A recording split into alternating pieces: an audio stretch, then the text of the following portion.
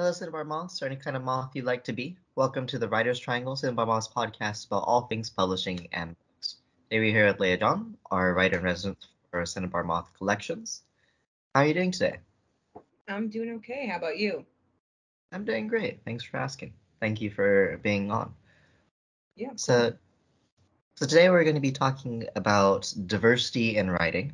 And I was wondering, when did you first learn about the concept of diversity, and what does diversity in writing mean to you? I think this is such an odd topic. I think like the idea of diversity probably popped up, 20, 2012 or somewhere around there when I first started, going back to college. Yeah, I think maybe this is stretching back. So that's probably the first time I ever recall, really hearing it used anyway.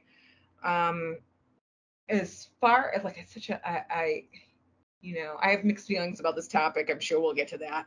I think like in theory, diversity in writing is trying to capture I think I can't remember if it's Emily Towns or Tracy West, these two really great um womanist ethicists that talk about truth coming from a multiplicity of voices. So when I think about like diversity, I think about that, about truth coming from a multiplicity of voices from different social positions, from different genders, from different ethnicities. I don't like saying race or whatever. I think that's constructed, but yeah, I guess that's it. I think if we're talking about diversity in writing, then I would think about that, about trying to find the truth in a multiplicity of voices. Okay, so for you, it's a matter of having as many voices from as many different backgrounds expressing themselves openly. For sure. And I do think like I think like we need to, in this instance, I think in a lot of instances, socially speaking, that we can no longer really be talking about equality. We need to talk about equanimity.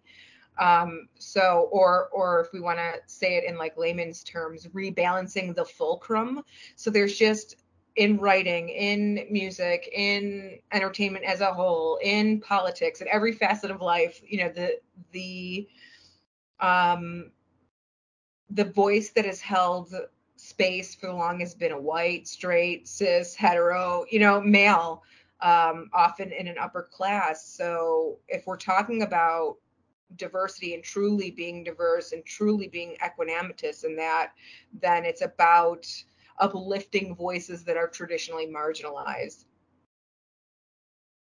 Okay, that makes sense to me. The concept of, well, you can't just treating people equally is great, but we also need to spend time supporting the voices that haven't gotten support before, and supporting the people that haven't gotten support before.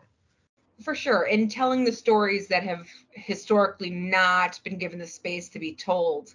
And I think it's really important. I've noticed this. What's happening in some of the big five publishing is that they're saying, "Oh, well, we're talking about we want more diversity in voices," but it's still the same like form story or form letter that we're getting. It just happens to be coming from a Black voice or an Asian voice, or but it's still the same story. Do you know what I mean? I don't know. They follow a very certain formula with the writing that ends up being it. It's so templated, I guess would be the way I would say it is, For sure. and For ends up sure. feeling like it's the same type of thing and doesn't really feel as diverse as it could be because it's still the same general format for the story. Well, yeah, and I think there's a reason for that. I think the reason for that lies behind the fact that the target audience is going to be, white middle class women that want to reread the same eat, pray, love story over and over and over again. Mhm. And so I want to scale this back a little bit to talk about you a bit more specifically with writing and diversity. And do you consider yourself You talk about hearing voices from multiple different backgrounds. Do you consider yourself to be a part of that diversity in writing and that growth in diversity in writing? Or, and how do you see yourself contributing to diversity in writing? I mean, I probably don't see myself as being part of that kind of diversity in writing, mainly because I'm not talking about, my own Arab ethnicity. I'm not talking about, well, excuse me, a mixed European Arab ethnicity. I'm not talking about stories from that very particular social location. So you're not really getting any diversity in that part. I think at least in my genre, which is, dirty realism or transgressive fiction, and I'm really putting fiction in quotations. And we said this last interview, um, fiction, that there's just not a lot of women writing in that genre. And I don't know if that's maybe because most women have more class and tact than I do, or whatever, or I don't know, or maybe there's more of a grip or the need to feel more feminine. I don't know. I think I'm so happy to see more female writers in this genre, but I think the downfall for us is that it's always the same kind of evaluation. We're trying to be like Ginsburg, or in my case, so you're just trying to be like Bukowski, and it's like, this is just how I write. But no, I wouldn't say that I'm maybe in that sense, as a woman, coming into dirty realism, or being a part of that genre, maybe that's adding to diversity. But I don't know if that's supposed to be like it could be tokenized. I don't know, but Okay, so you kind of have mixed feelings about whether or not you're part of diversity in writing. for sure. Like, I don't think that I came into publishing. I really want to be very specific with that, because I've always written the way that I write, and I have different styles of writing. I have academic writing, I have editorial writing, I have my own poetry, my journaling styles, whatever, but I've always written the way that I write. And like, shocker of shockers, I only came across Bukowski about 3 years ago, and I was like, oh, cool, somebody else that's a scummy fuck like me. But it's not something that I looked at. I guess I had been looking for that type of grit. I was looking for, God, what's his name? Jim Carroll from the Basketball Diaries. And I'm like, this is still not enough for me. So when I finally did kind of go down the rabbit hole and find Bukowski, I was like, oh, great. But it's still, like, I grew up with Angelou. So if anybody had been an influence on me, it would have been her. But I don't know. I totally got off track chasing rabbits there. I'm so sorry. But yeah, I feel really, I don't know, maybe ambivalent.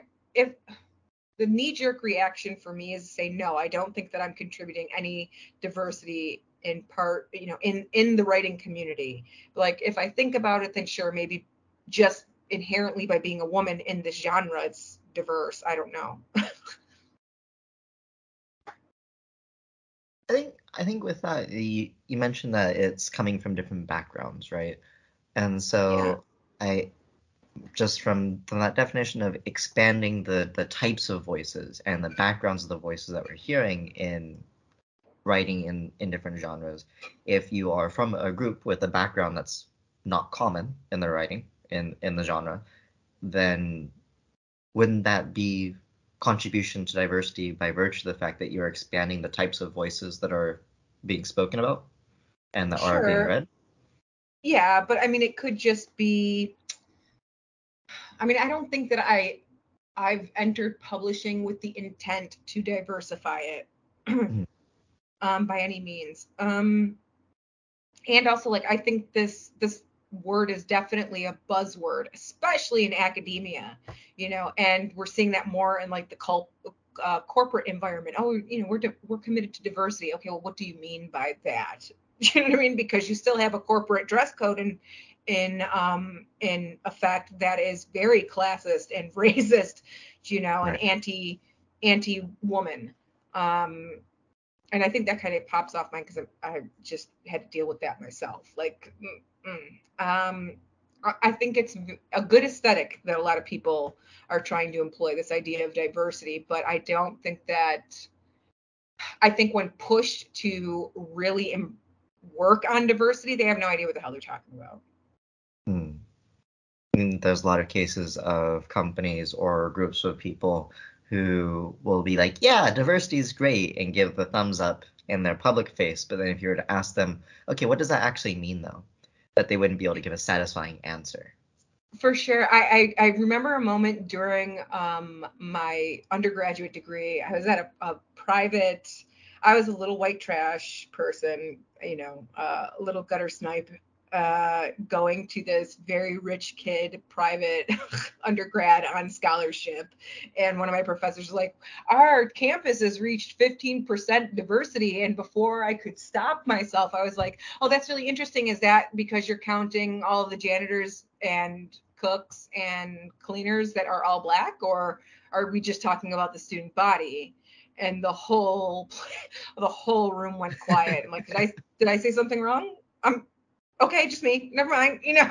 But yeah, I think that's a really hot buzzword. I think being woke and being into social justice or peace and justice or whatever you want to call it these days is a good aesthetic.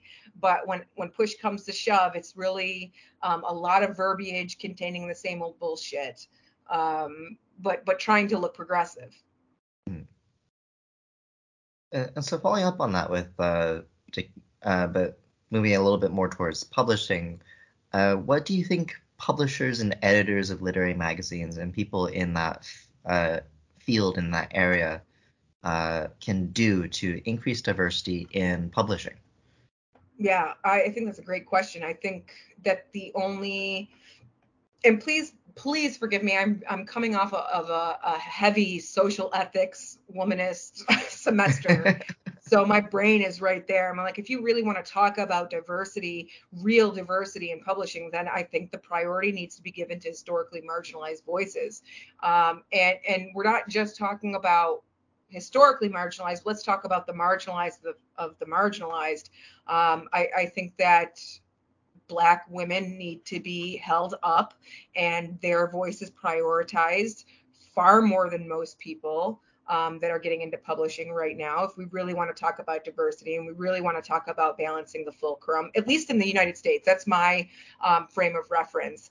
My next critique, I guess, would be like, we really need to start prioritizing Palestinian voices, because if you want to talk about the marginalized of the marginalized, there we go. That is one way to drive diversity, especially in a super hyper Christian, hyper Zionist American culture. But I think that will, I mean, if you want to go that far, I think that's going to raise some eyebrows for sure. But if you want to stay quote unquote safe, then let's start prioritizing the voices of Black and brown women and telling their stories, their specific stories from their specific context, not simply trying to put blackface on a white woman's story and calling it diverse, if that makes sense.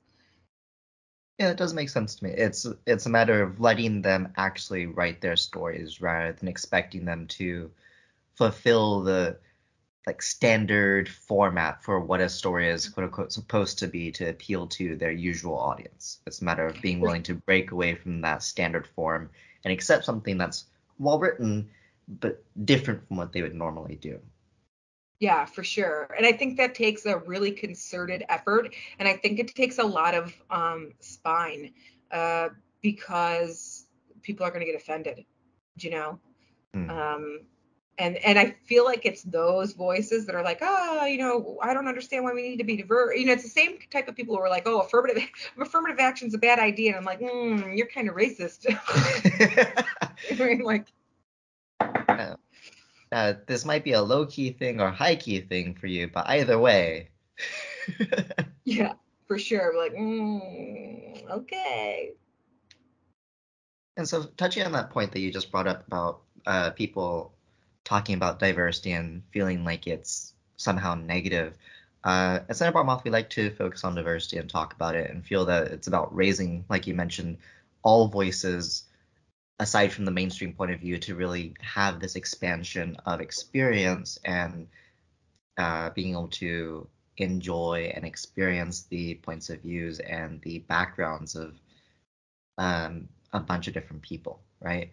Mhm. And Yeah. so, what would you say to those who are arguing against diversity by claiming that somehow focusing on it is silencing the mainstream voices or point of view?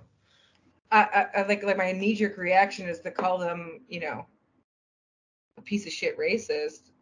like like that's my knee-jerk reaction, and maybe I should filter myself before. But like when you find look, 99.9% of the time, the people that are arguing against quote unquote diversity, or at least what they think is diversity, are white people, right?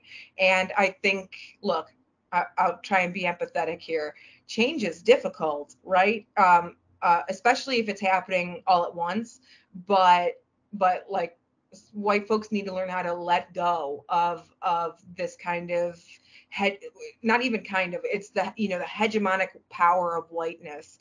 um like white needs to maintain the majority in everything, and it's just like, okay, well, we've heard this story before. So if you're arguing against diversity and allowing space and time and like creativity to hear other stories besides the same old white thing over and over and over again, like, you might have a problem with some racism that you need to address. And can I recommend a couple books for you? You know what I mean? um and what does it mean by like silencing mainstream voices? Like these white, and I'm being very specific here, white cis hetero male voices are probably always going to be what is normative and what is um like held up more, you know and what is put out there more. Like it's like mainstream media, right? There's a reason why uh subcultures and indie presses and non-mainstream media exist, because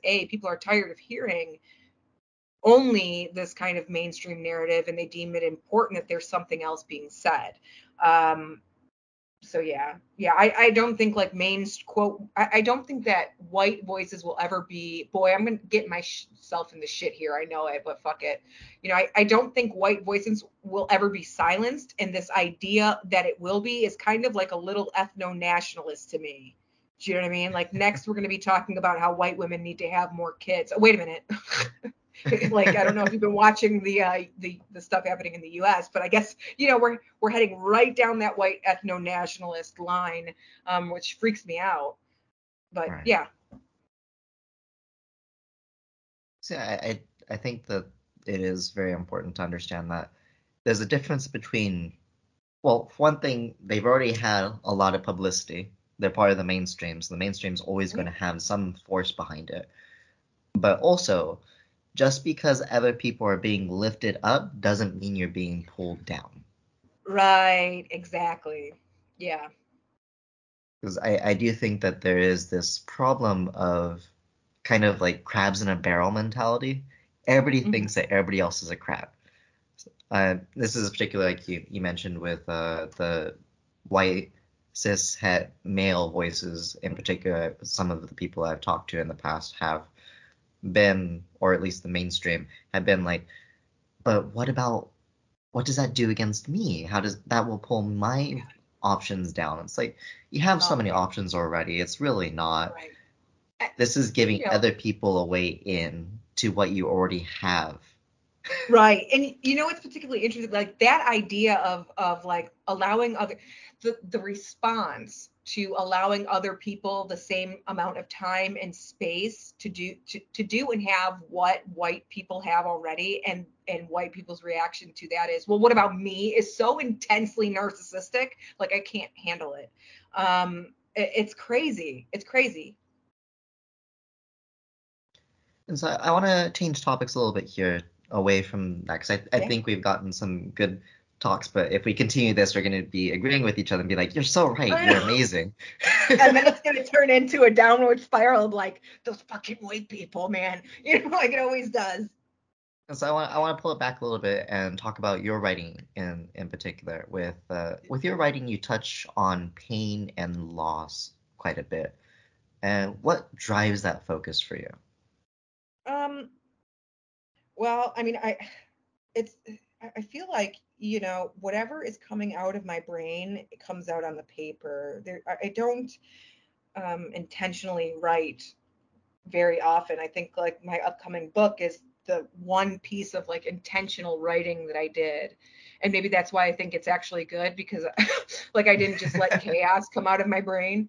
Um, but if I had to think about it, like what is compelling about the human condition are those moments of pain and loss and love and empathy and like these very vulnerable bits of ourselves that we try and hide from one another.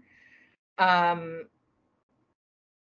yeah, I think maybe that drives that focus, or at least unintentionally does so, or unconsciously does so. Like i I feel closer to people, and maybe this is coming from my own damaged space, but like I feel so much more um part of like the human species when I find somebody or some piece of writing or music or whatever that is able to speak to whatever the kind of negative shit that I've felt. Because so much of like American culture right now, excuse me, like US American culture, we're a huge continent.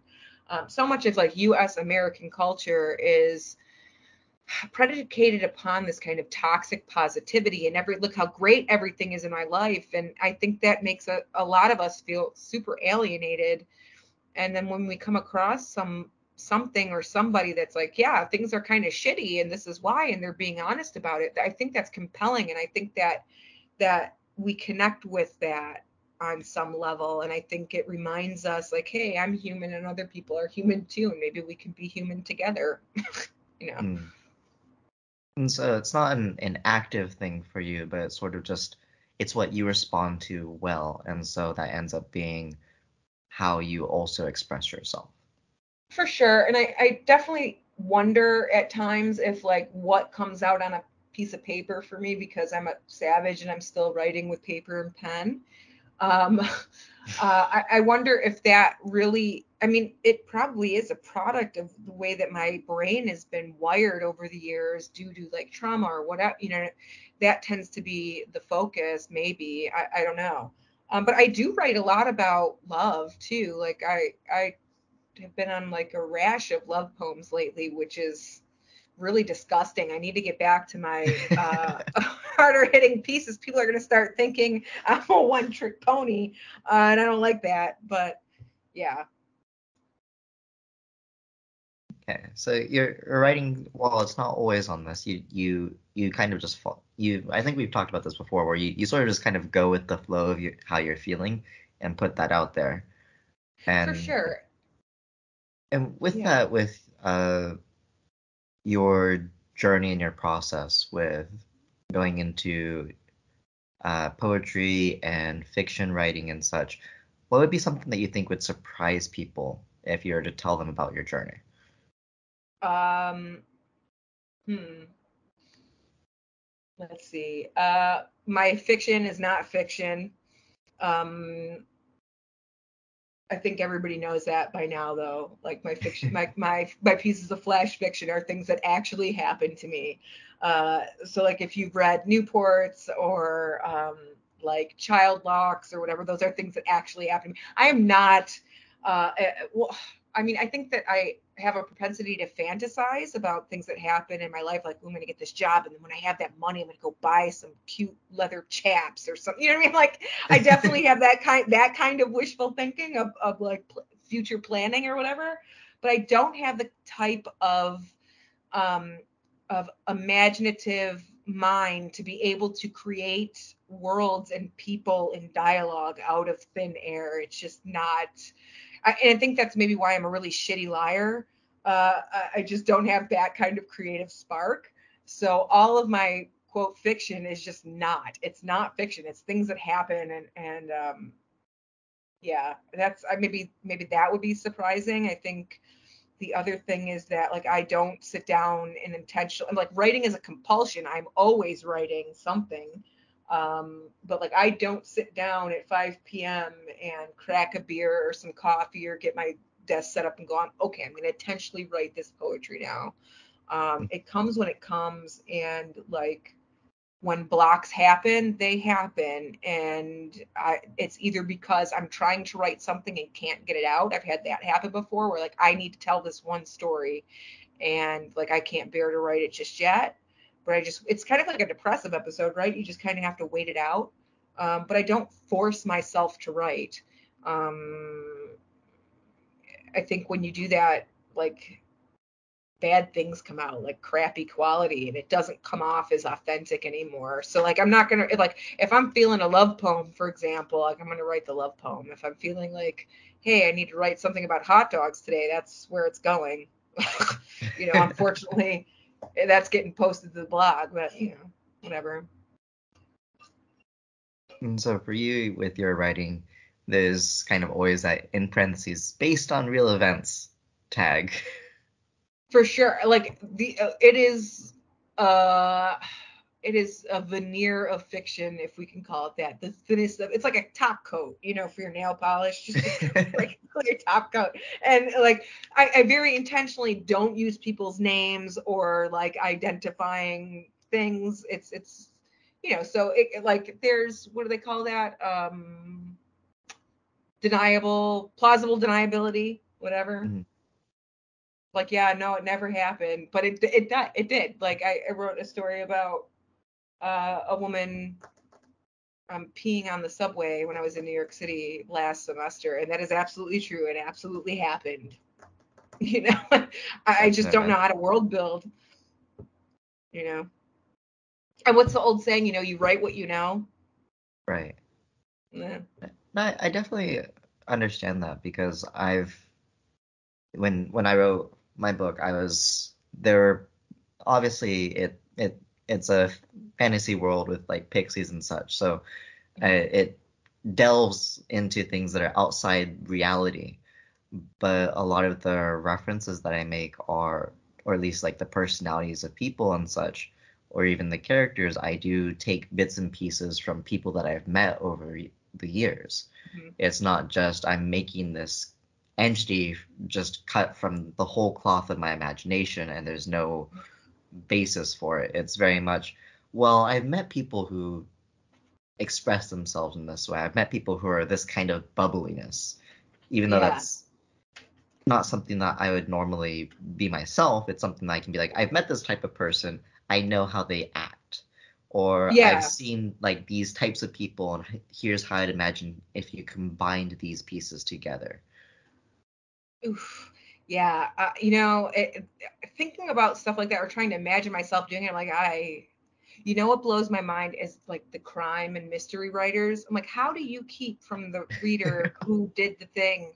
Like you almost have to work backwards, and like I don't.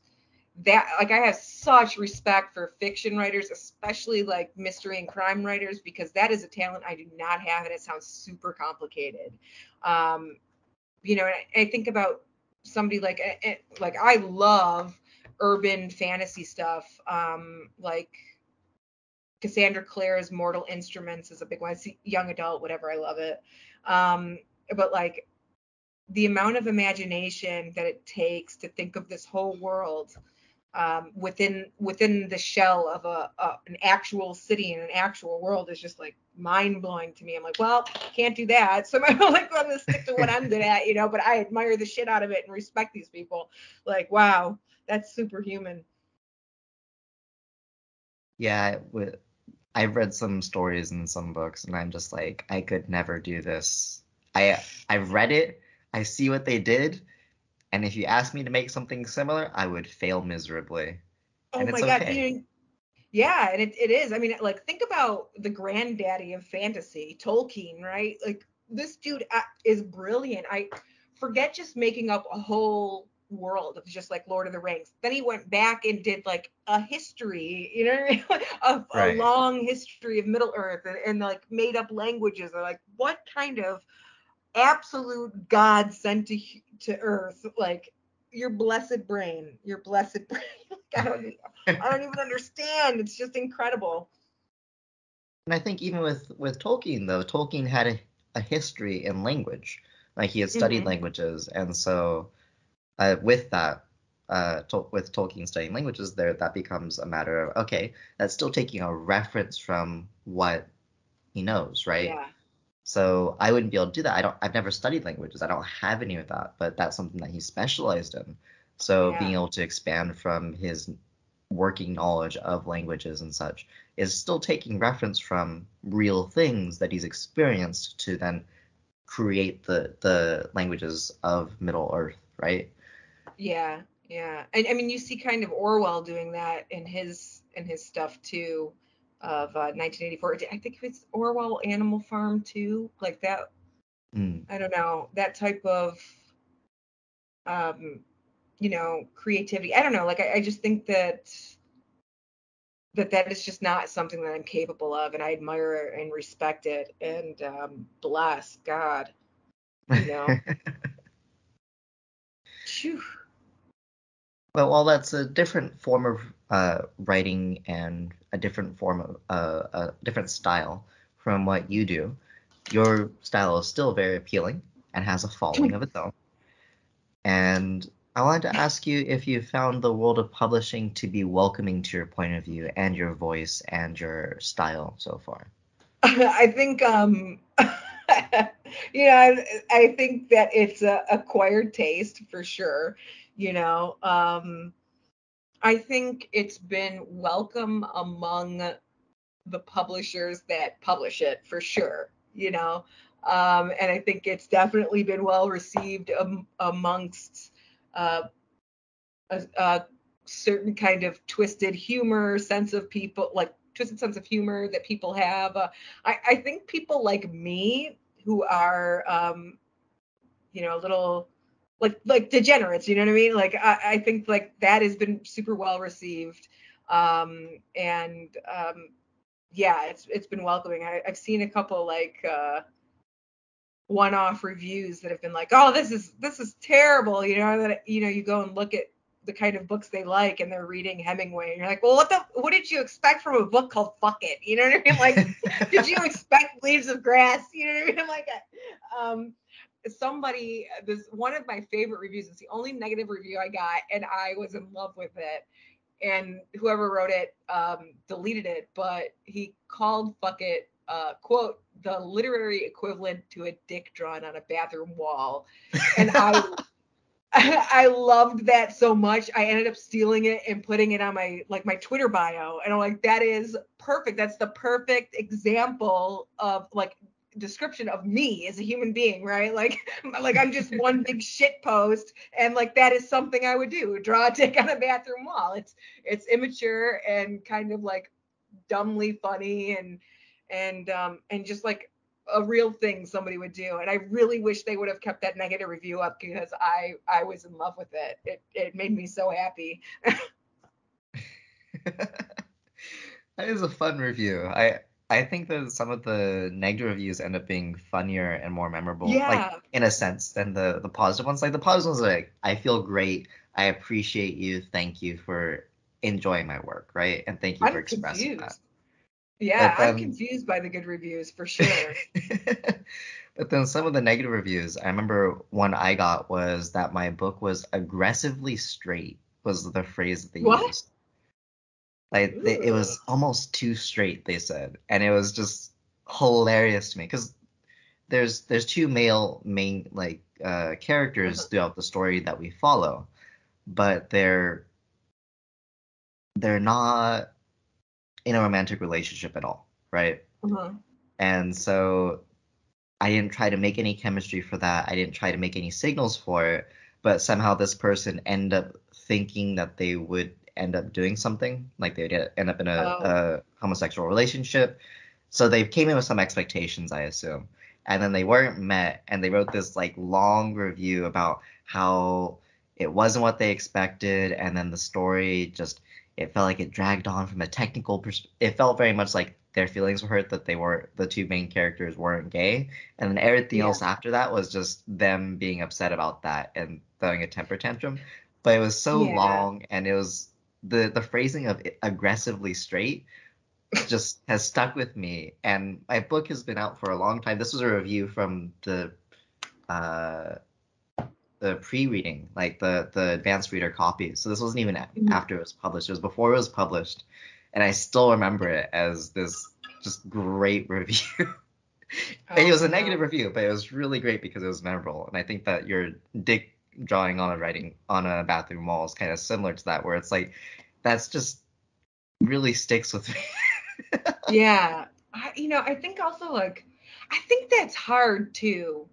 um, you know, and I don't know how it is from like a gay male perspective. I can talk as a queer female that like I hesitate if I was doing fiction, I would even if I was recounting some of my own stories, I guess, and doing my quote fiction, I would be super hesitant to talk um, about like lesbian sex and love because you know when does it when does my intent of representation cross the line into well I guess it really is based upon subjectivity and observation but like it's I don't know maybe I should just say what I'm going to say is uh I don't want to create lesbian relationships or even talk about my own lesbian relationships for it to be a three-ring circus or for it to be fetishized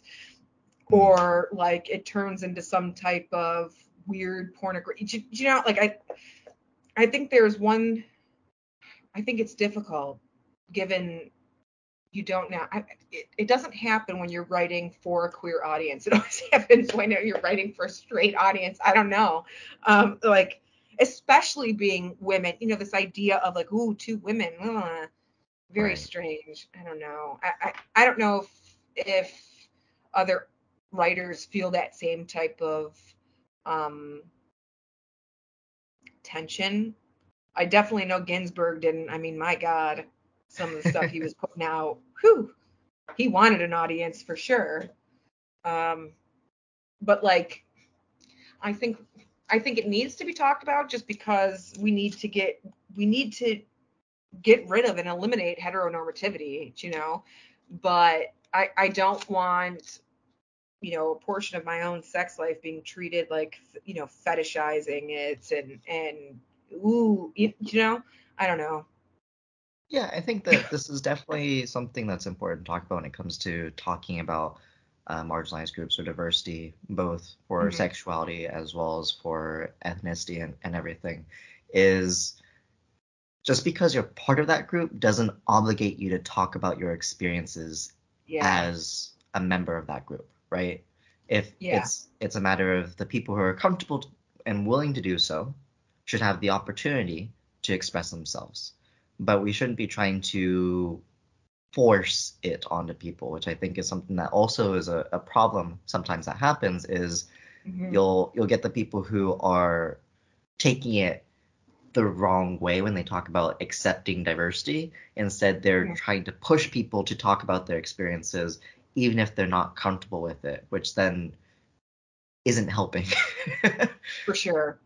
For sure. and and in a way, Yeah. I'd say it's even more. It can be even more damaging than the people who are just saying, "Well, I don't want diversity at all," because it can make people feel less willing and less welcome into the space. For sure. And I think it runs the risk of traumatizing them in a really real um profound way. If you're getting people or forcing people to talk about something that they don't want to or they're unwilling, and I think about the first example that comes to my head is trans representation and the Mm, question everybody wants to ask for trans person. God knows, like I was married to a trans woman many years ago. The first question anytime anybody found that off was questions about your genitals, and it's like, my God, do you have any sense of like what is appropriate and what is not? Like, and that is me saying that, and I don't have a right. scrap of appropriateness in my body, but like I think that forcing people into spaces where they are compelled, they are forced to talk about something that they are not comfortable with, it's inappropriate, or they just don't want to for reasons of their own privacy, can be extremely damaging, extremely traumatic for them. And I think that that's not actually diversity at that point, because diversity is a matter of being open to people who Mm-hmm. are going to talk about their experiences. It's not a matter of forcing people to talk about their experiences. For sure. Yeah, absolutely. And so I wanted to ask you, with being outside the mainstream and talking about things that aren't the mainstream, uh, what would be one piece of advice that you would give to fellow writers, fellow authors who are not in the mainstream and want to talk about topics or points of view that aren't part of that mainstream format or mainstream perspective? Um, ignore the big five would be my biggest, stop trying to write for them.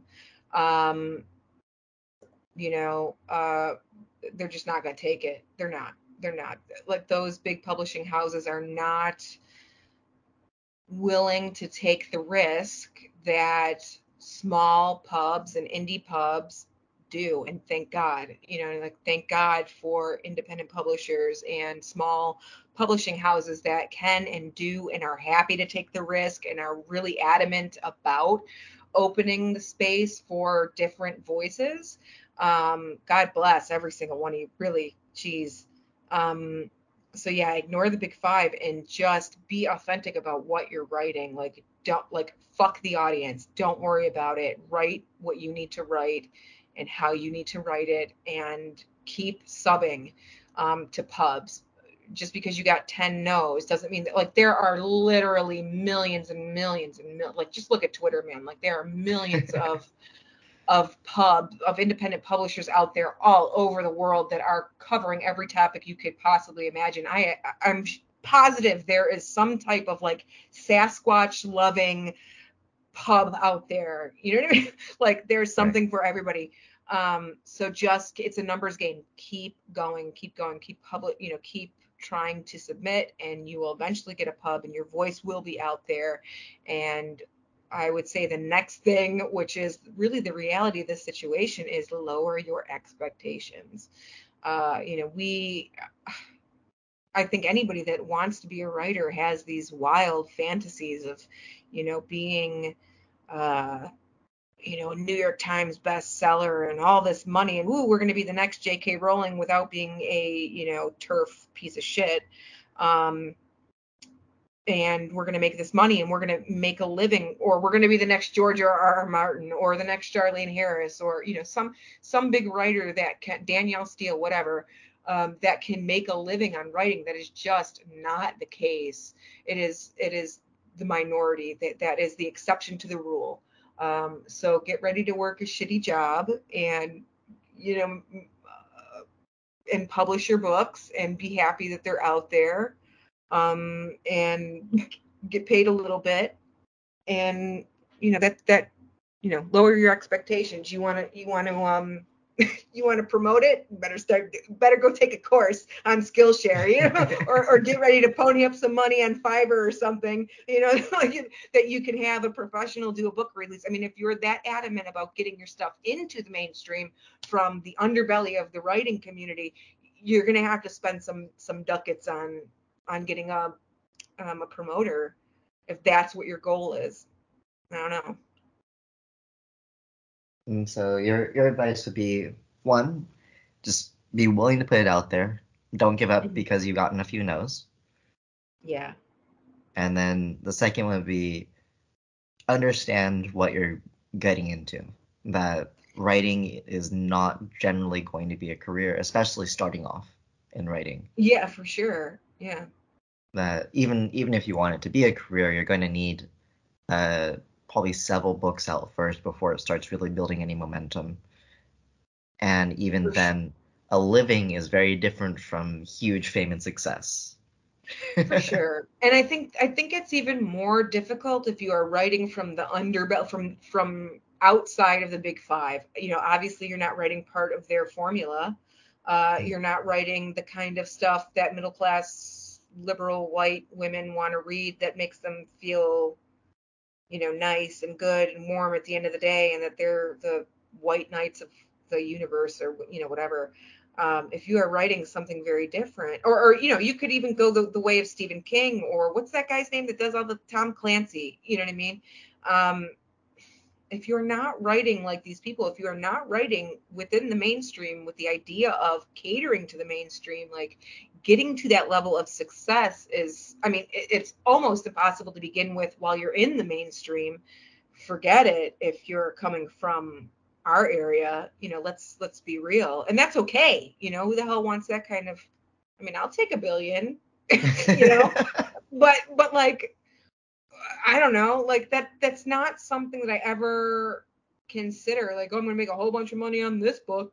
Great. Just think about this as your art, right? And Right.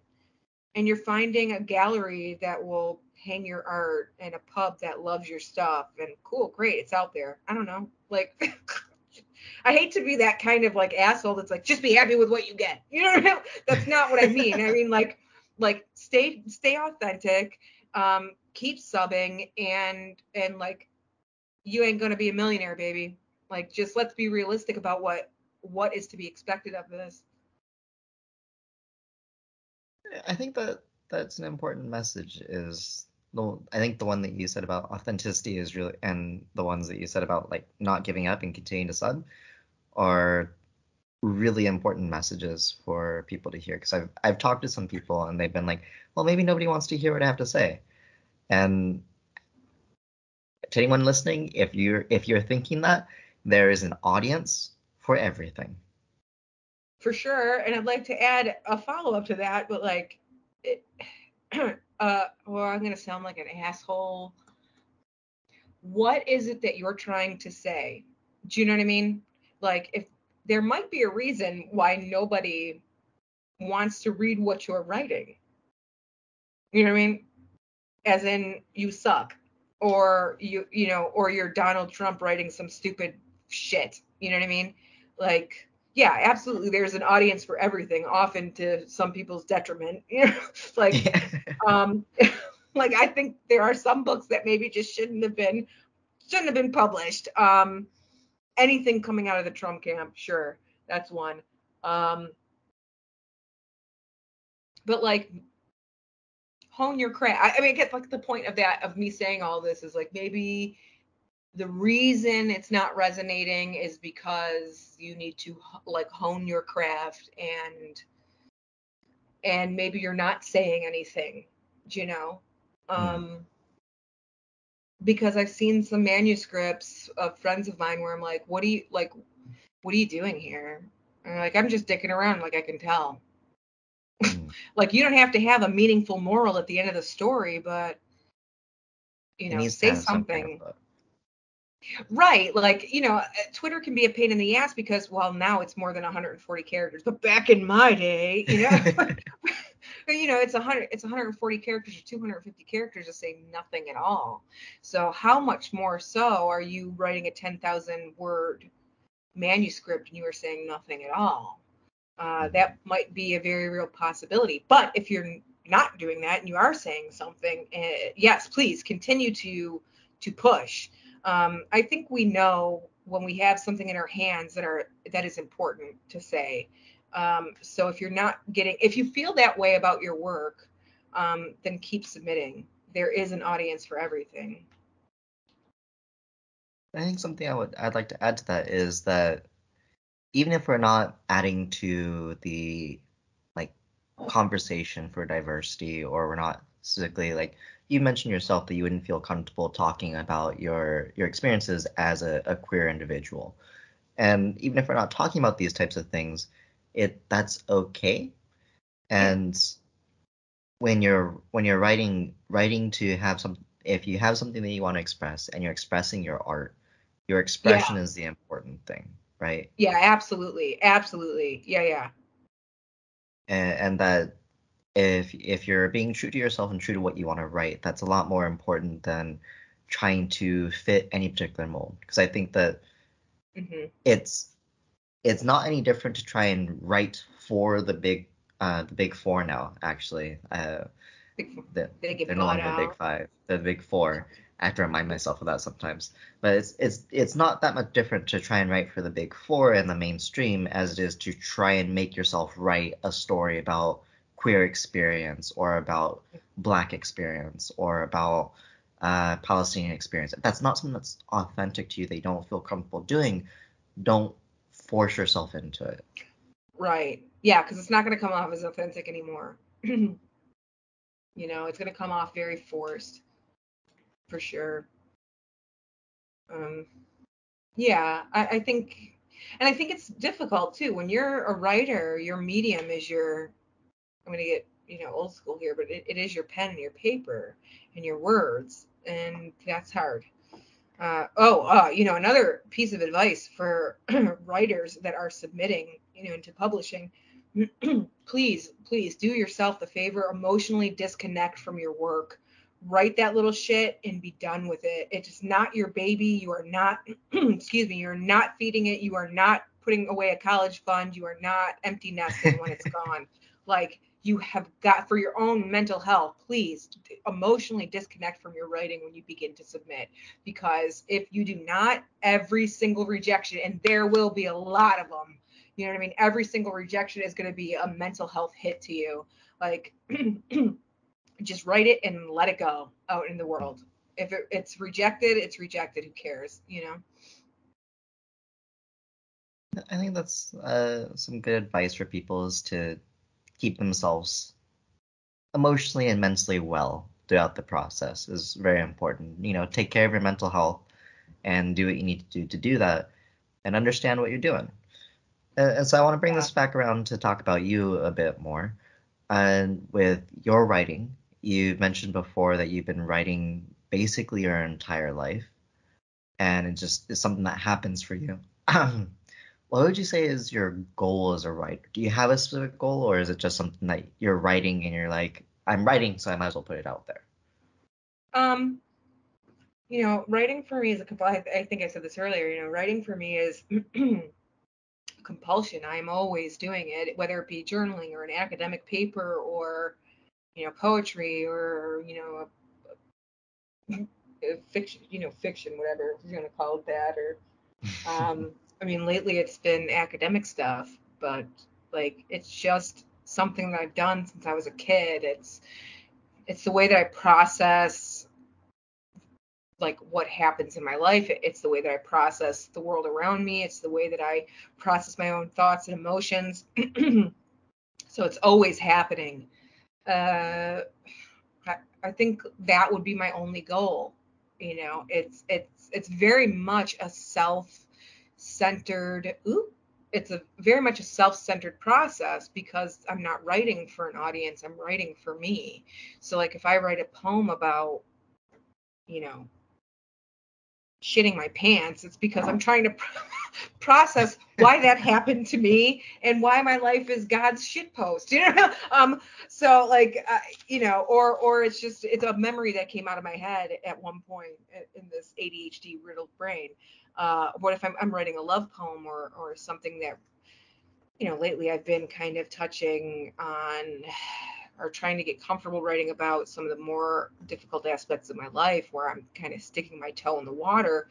It's always about processing. It's always about getting rid of something. I'm not getting rid of it, I guess, but like dealing with it or putting into words some type of feeling that I'm feeling at that moment. So, yeah, like the goal of my writing is really to just go through this journey of processing and like maybe mental health and healing or just catharsis or it's like therapy, right? um yeah, so I don't know that there's any external goal of like, yeah, I want to be the next, I don't know, Stephen King, or I want to make a career out of this, or yeah, it'd be great to make $1 million off this stuff, but that's not my intention. It's not even on my horizon. I'm just writing to get the shit out. Like it's like lancing a boil. You're getting rid of the toxins. So like if another piece of mine never gets published again, I'm still good. It doesn't, like it's no big deal. It's always a surprise. Like, man, you want to publish this shit? Okay, cool. All right. You're sick. I like you. But like I'm so happy like that, and that's why I think like these good reviews on these books is like, man, okay, like I don't get it. I'm just kind of processing my own bullshit here, but I'm glad people found some meaning in it and like and they like it or it speaks to them on some level. Right. um but yeah, like if not another piece of mine is published again, I'm totally fine with that. So for you, writing it's a personal it's part of your personal journey, and it's part of how you process your personal journey and work through everything that's going on in your life. And anything outside of that is a bonus. Yeah, it's a surprise. It surprises the hell out of me. I'm like, okay, cool, all right, this is cool. This is weird and wild, and I like, I am deeply. It is very surreal. Like I remember being in kindergarten. I think maybe I told this on the last podcast, but like drawing these little they were stapled pieces of paper. I really remember this in kindergarten, very much so. Little stapled pieces of paper where I write like fairy tales, and I specifically remember like rewriting The Princess and the Pea and doing like little kid scribble drawings of it in like this picture book, and like being a writer has been my, whatever the hell that means, has been my dream. I know I've always wanted to be a published writer if I was being specific. So having now coming up in July, my third book coming out, like that is a very weird, very surreal moment for me. It doesn't feel real because it's a dream actualized, and it's weird and exciting and cool and almost it's almost like it didn't happen, because it's just so weird. Like I just like three, let alone one. I mean, one was a big deal. Now we're on three. That's creepy and cool. It's Like exciting wow. but strange. Yes, it's very strange. And then to get reviews on it, like what parallel universe am I living in that people give a shit enough about this weird thing that I put out that they're reviewing it? Like that is I don't even review shit on Amazon, so like the amount of effort to go through and write a review about something like that is beautiful. And like the reason I do reviews on my site of indie writers is because like I think that is the best way to support other writers in indie pubs. Like let's get money in these people's hands and like Right. let's spread these incredible stories that people are telling that we would have never known about had it not been for indie presses. Yeah. Yeah, I do think signal boosting is very important and very helpful to be able to support each other, and it's something that we can do without uh, investing any money. Because let's be real, we're not the big four, so we don't have tons of money to throw at people, but we can still provide support to our fellow authors and fellow writers by Yeah. interacting with what they have and sharing it with the people that we know and sharing it through to the audiences that we have and letting it get out there. And this, Yeah. I want to bring this all kind of to back to the publishing as a whole and ask you if there was one message you could get the publishing community, large and small, to hear and kind of understand. Do you have one message that you would say, and what would it be? Uh, the publishing community. Shit, I don't know. Uh, that's a stumper. I got a head scratch there for a minute. A message to the publishing community, not writers. I'm taking.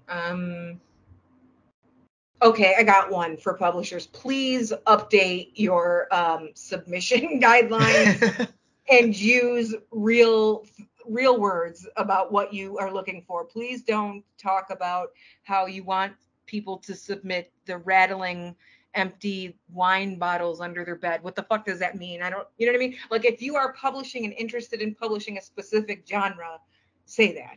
Do you know what I mean? Like I don't know. Like we want the skeletons in your closet and the spider webs in your butt crack. Like what the fuck does that? Please stop. Stop with this bullshit language because all of us I know are confused. You know what I mean? Like that's the only thing that I can come up with at this point in time as like, please, I'm begging you, Set please don't do this expectations. anymore. Yeah, please be clear with what you want. I think that's a good message to have because I do agree that it can be a bit confusing when you look at a publisher's website and they don't say what they want exactly, and you're forced to guess. I think if Yeah, you're having to guess if you're going to appeal to them, it makes it difficult to feel comfortable trying to submit to them to begin with, because like maybe is this really the spider web from my butt crack? I don't know. Have I put that on Yeah. the page? I don't.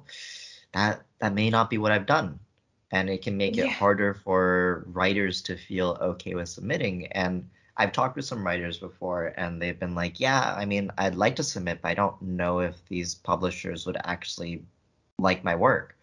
And that would Yeah. be a lot more like there should be a level of transparency, and we want to try to demystify the process as much as possible so that Yeah. writers can be like, oh, this publisher wants this type of writing. This publisher is interested in dirty realism. This publisher is interested in high fantasy, or maybe Yeah. both. Whatever they're into, like whatever you're planning on publishing is fine, but let the writers Yeah. know. And I think like I think this is a mark of, oh, I'm gonna get myself into deep shit here. Oh boy. Do I say it? Do I not say it? I think this, I'm gonna, fuck it, let's just do it. I think that, these types of descriptions are people who have very little experience in this industry, and want to be different and interesting and eccentric and, whatever. Like we want moonbeams and, fairy wings. Well, what the fuck genre is that? Do you know what I Mhm. mean? Like what is that? Is that high fantasy? Is that like, look, what do you want? What do you want? Do you want poetry? Do you want prose? Like, I think that I think that the best pubs out there know that simplicity is key in this very specific instance of like submission guidelines, right? Right. Um, simplicity is key. Hey, we are looking for prose poetry that falls into gritlit noir, meat poetry, blah blah blah blah blah blah. Cool. That's where we like, okay, I don't fall into that. I don't submit. When you say that you want moonbeams and fairy wings and I don't know, snakes and snails and puppy dogs tails, you're not you're not setting a realistic expectation. You're confusing writers because those are subjective terms, right? So, Right. like, do you want Halloween poems? What do you want? Like, be clear. And then those pubs will go on and say, oh, well, nobody's submitting. Well, no shit, you're not clear. Um, Right. oh, I got another one. Please, whatever it is, like, I personally do not think that it is acceptable. I don't think it's, let's even just remove the word professional because that's loaded. I don't think it embraces the humanity of the person that is sending you writing to never respond with a rejection letter. It could be a Mhm. form letter. Dear whatever your name is, we read your stuff. We don't think it's a good fit. Thank you so much for submitting. We look forward to you trying again. Whatever press name. You know what I mean? Can Right. be as simple as that, a cut and paste. Please stop not responding to people that are submitting to your magazine, your book, your anthology, whatever. It's not cool. It is not human focused. It is not empathetic. It's not fucking cool. Like, and then have these crazy submission rules like, oh, no simultaneous submissions. Like that's bullshit. Come on. Like, and it shouldn't take 3 months to get back. Like I'm not saying you need a couple days, but like a month is a good time frame, and just pop out a form letter. Hey, this didn't work for us. Right. We're so sorry. Thank you, whatever. But like, please respond to the people that are submitting to your pub. Like it's a human on the other end of the interbutt. And like, let's affirm that humanity. I think that's a good message to end on, is Yeah. in a sense, is saying let's affirm each other's humanity. Let's understand that we're all humans, and let's respect that with how we function and how we operate around each other. Yeah. And Yeah. Absolutely. so I wanted to thank you, Leah, for talking with me today and being on the Writer's Triangle. And thank you for all of our beautiful moms for listening. Thank Uh, you. so, Leah, can you tell us and everybody listening where to find you on social media? Oh, you can find me at www.poemsthatsuck.com. And Twitter, I never remember my own Twitter handle. Isn't that terrible? I think it's something like at suck ass poetry or something like, you know. That And I think sounds I'm an right to me. I think it is, and it's terrible. I should have it written on my hand all the time. And I'm on Instagram, which is a joke. But I post like really cute outfits there or something. I don't know what I'm doing. At the THEE Leia John. So it's there. I'm there. Whatever that means. Confused and scared all the time. So there you go. And just for your confirmation, at Suck Ass Poetry is correct. I just checked. Did you? Okay, good. Good job, you remembered it. All right. And so all of our listeners, thank you for listening. And be sure to visit cinnabarmoth.com or cinnabarmothliterary.collections.com and check out the transcripts. And we'll also have the social media links. And thank you for coming on today. Yeah. Thank you And for having me. I'll talk to all of you beautiful moths another time. And goodbye. Bye.